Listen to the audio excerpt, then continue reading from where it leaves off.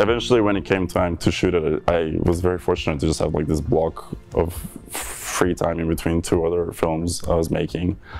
And I don't think I'll ever be that lucky in life again.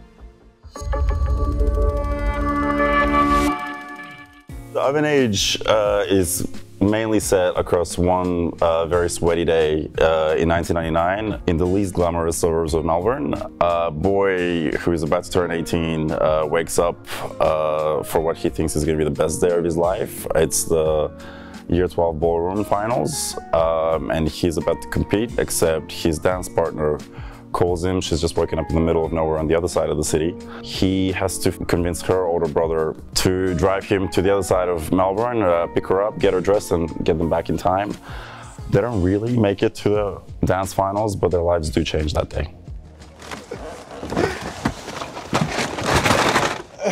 Your Macedonian ex is gonna kill me. Oh, chill. He won't.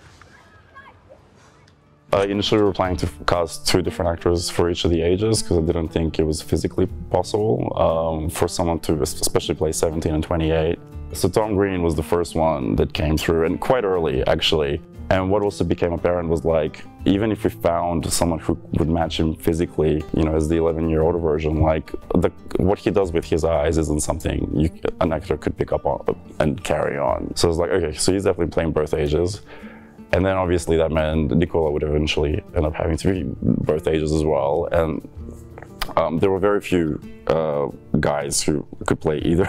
So the notion of finding someone to play both seemed really insurmountable until Elias Anton's tape came through. And you know, along through this whole process, which took months and months, there wasn't really a backup for either of those two roles. So, you know, I was confident they were the two best choices. And then I was like, well, I hope they get along when they eventually meet, and they did.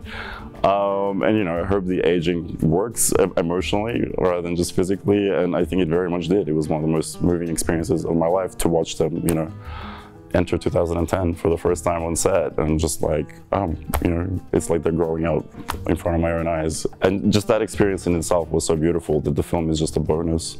So we had 20 shoot days planned, and then the 1999 section was meant to be the first 13 or so, and then we're gonna have like 5 days off. We finished 99 like 3 days early, and that was it. We shot the film in 3.5 weeks.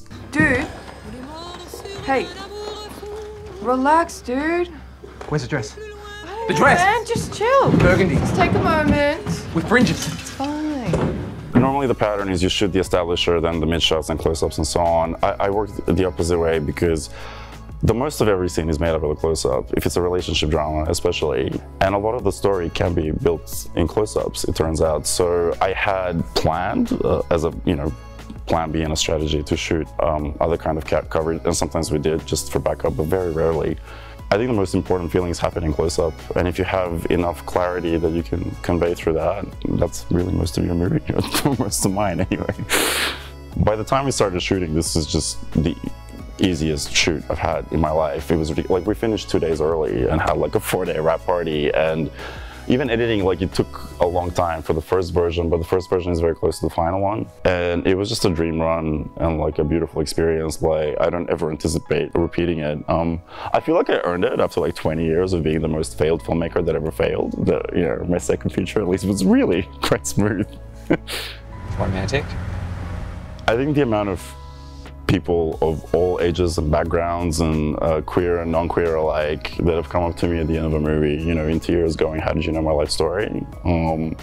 It's really moving because I thought I was writing just mine in some ways, and even then in an abstract sense. But the fact that the film connects to, you know, people from very radically different backgrounds to me, and it speaks to them as intensely as it does to, you know, queer guys my age and younger and older, is that feeling I'm after, really.